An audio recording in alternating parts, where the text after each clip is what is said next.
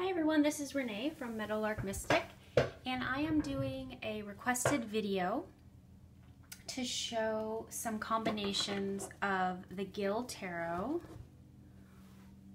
with some Oracle decks. So I thought I would do that. So here is the Gill Tarot. It is the new edition by US Games, and trying to think if I have a, well, this is an index card, and this is, you know, the cards are wider and shorter, I guess, than an index card. I don't have a regular tarot deck right here. So anyway, I was just gonna go through this. I hope that the light is okay. So this is the Gill Tarot, and I haven't worked that much with the Gill Tarot. I don't know why, but I decided to just kind of see which decks worked well with it, and these two, and these are just some combinations that I think work really well. There's kind of a medieval sort of fantastical vibe to the, I don't know if this will fit, to the Gill. And, oh, I should have said what this one is. This oracle is Forces, Flora, and Fauna Oracle. By Hardy. Yeah, by Hardy. And she did the Hardy Tarot. Colleen Hardy. And I always thought that Colleen Hardy did the, oh no, she did. Oh, anyway, I'm confused. So Colleen Hardy, she's the one that did this. So let's just, this is totally random. You know, you have the sun and rain. So, I just thought, oh, that's interesting, that these two would look really great together. And I think they really do. There's something about the two that kind of, I don't know. Dawn Michelle from Boho Tarot was mentioning that she feels that tarot decks and oracle decks can have a conversation with each other. And I totally agree with that. I totally get that vibe too, and sometimes they can really enhance your readings. So that is the, what did I just say? The Forces, Flora, and Fauna deck. And then I'm gonna get another one. This is gonna be a really quick video. The other one that I thought would pair really nicely is the Wicca deck by Sally Morningstar, illustrated by Danuta Mayer. And this is just the littler version. I think there's a larger one that has a larger book. So there's also kind of a nice interplay between this deck and the Gill. I'm gonna have to move this over just a teeny bit. Again, the illustrations, I don't know, it's just that conversation, I think, that I'm always looking for with my decks. And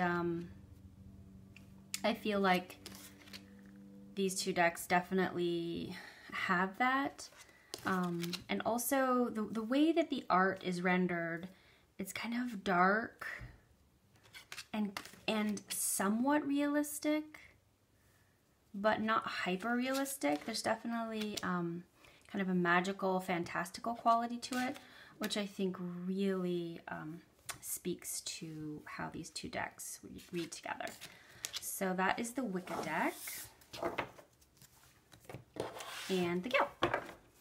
And then the next one I thought would look really nice together is the Gill Tarot and this one, Madame Endora's Fortune Cards.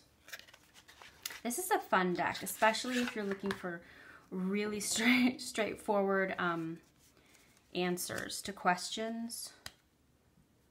I think I have this deck kind of mixed up a little bit. Okay, so these two decks, you know, the black border and the white border, it's a little, maybe not as, I don't know, it still works. The other ones didn't all have black borders or anything. Like the Emperor, the Mystic Circle, your abilities will be enhanced. There's kind of echoing of his shield and this kind of shield. use your skills to aid others, and then you have desolation. I don't actually mind the keywords on the Gill as much as I thought I would, because I tend to read more numerologically, and you know, regret for the 5 of Cups is pretty, you know, straight up Rider Waite, but I can still work with that because the 5s represent change for me. And so, you know, you could be regretting something, but it doesn't necessarily mean regret. It can just mean like reviewing what's happened emotionally in the past. And then, you know, the dagger, conflict and danger lie in wait. So this is a very strong cautionary card. The shield, you are safe from harm. The key. Anyway, I thought these two also had a nice conversation with each other. Sorry for the lawnmower that just started, but that is some of the problem with living in the city. You have people going about their business, and sometimes it's not exactly the business that you had hoped.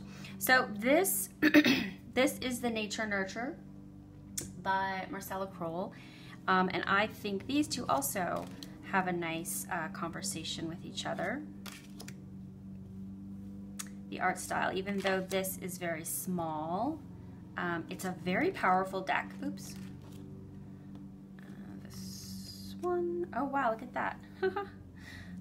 That one just got caught with the other one. Anyway, so it's a very powerful deck, and it does echo kind of the same, not same style, but I don't know. There was something about the conversation. Wow, this is really cool too, that I really liked. And then the last one, I believe it's the last one I wanted to quickly look at, is this Mandala Oracle by Copony.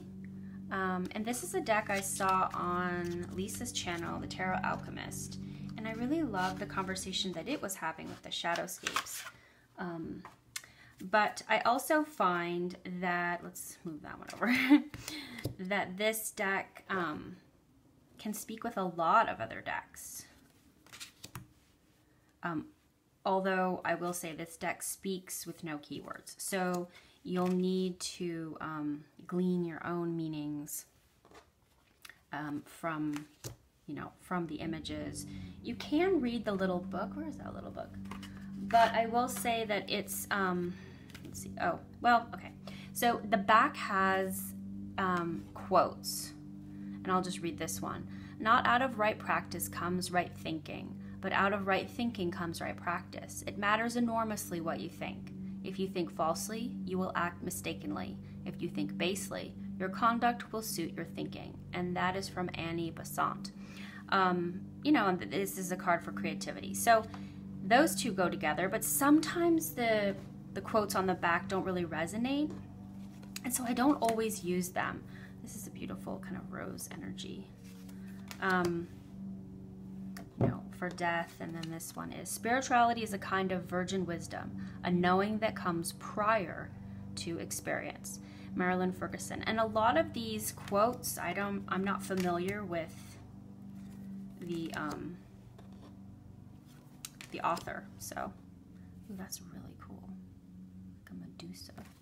Forgiveness is the key to action and freedom. Hannah Arendt. I do know who that is, but anyway, so that was just a real quick, it was a requested video, and then one I wanted to show as well that I've really been loving, and I have been using it for a lot of readings. And it's a combo too. Let me move this out of the way. I have a real mess here now.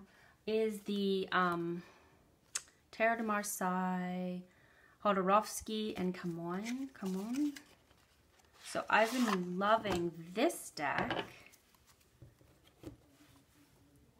combined with this, with the Minoan Tarot, which seems a little strange, but it's been such a beautiful combo that I just wanted to quickly, oops, I've got this all backwards, don't I? I just wanted to, anyway, okay. I just wanted to share these two together. So again, this is in no order, but the color palettes go so well together that I just had to share. I've really been loving their messages and the combination is just I've been loving it. It's such a visual feast for me. I don't know.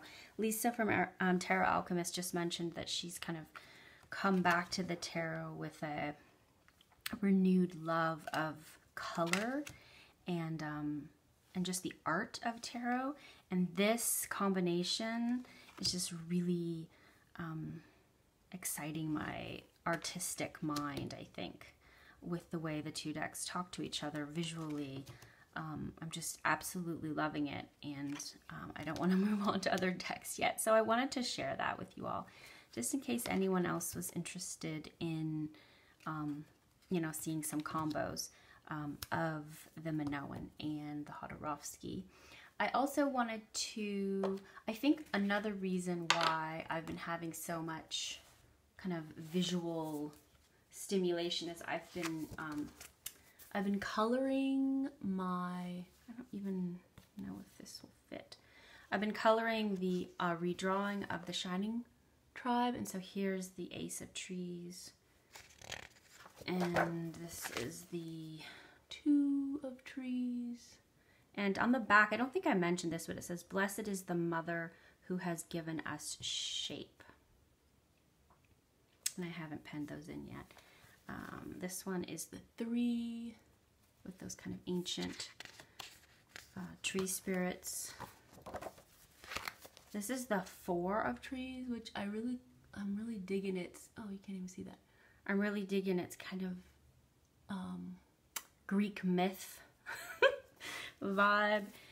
This one is very sparse. It's the Five of Trees, and this card is really different from hers. It's like a cradle in the very treetop. This one turned out really fun. I enjoyed the owl spirits in the trees. This is the Six of Trees.